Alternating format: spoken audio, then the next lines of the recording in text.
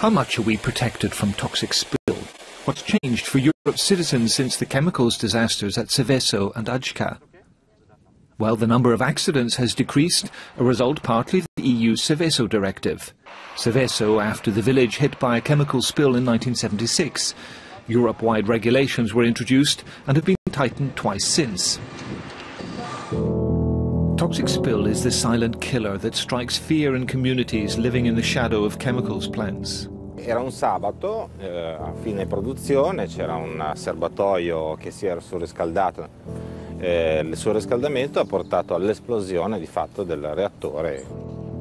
It was in the northern Italian village of Seveso where a massive cloud of dioxins was released. Per una decina di giorni addirittura l'incidente è stato nascosto, fino a che non si sono osservate delle cose strane, appunto cadute di foglie dagli alberi, morte di animali da cortile e problemi cutanei, soprattutto a carico dei bambini.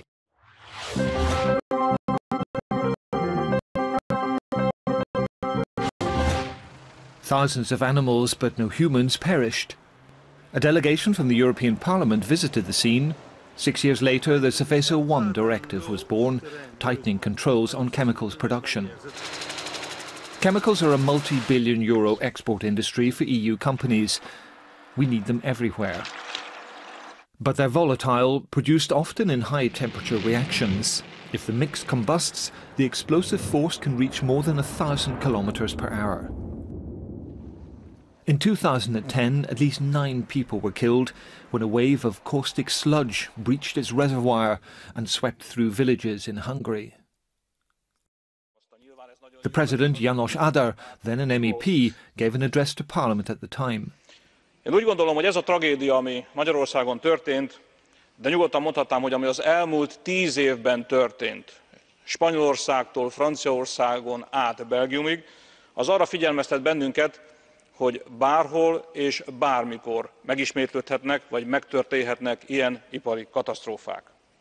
Ugyanakkor ez a mostani katasztrófa arra is ráirányította a figyelmünket, hogy az Unió, fogalmazzunk azt gondolom egyértelműen és világosan, eszköztelen. Igen, eszköztelen az ilyen helyzetek kezelésére. Mr. Áder initiated the upgrade to Seveso and handed the baton to colleagues trying to put citizens' safety first in the industry's planning. Normalement, cette directive Seveso doit prévenir l'accident et bien quantifier les substances chimiques qu'il y a à l'intérieur. Vous voyez, le tonnage et la toxicité. Et ensuite, on doit faire des contrôles. Et là, il y a toute une discussion parce qu'on voulait que sur les très toxiques, il y ait au moins 2 contrôles par an. But at the heart of Seveso III are new obligations on companies using or producing chemicals to inform the public on emergency planning in the case of accidents. C'est très important, d'une part, qu'on limite les risques et d'autre part que la population soit informée des risques et surtout la façon dont ils doivent se comporter en cas d'accident. Et le problème, c'est que souvent, les industriels ne veulent pas informer.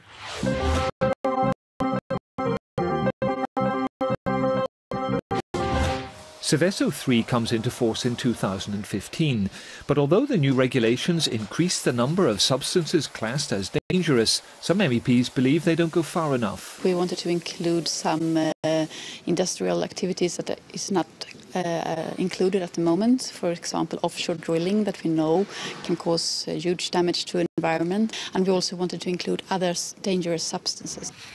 Back in Italy, there's dissatisfaction today at the way some companies have been carrying out safety checks since the Seveso accident. Fanno solo un controllo, che è quello del sistema di gestione della sicurezza. Lo fanno in maniera formale, cioè si siedono in ufficio e fanno un'audizione. On the ground, many applaud the tightening of controls, but they argue there are weak links in the chain of implementation. Local administrations under commercial pressure from companies and facing massive spending cuts. Companies under pressure to turn over profit. Il rischio non si può mai annullare, il problema è superare gli ostacoli che derivano in molti casi dalla riottosità, per esempio degli enti locali, di rendere note situazioni di pericolo alla popolazione.